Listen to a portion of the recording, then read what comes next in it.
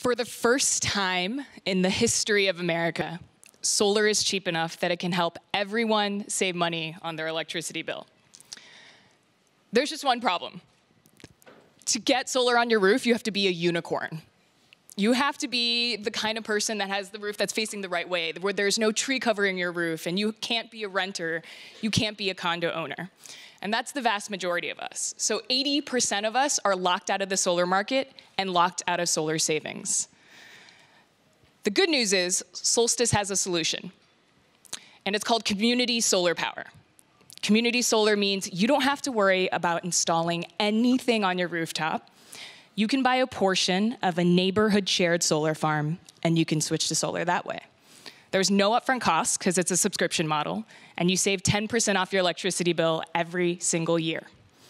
So you can think of it like a community garden, but for solar.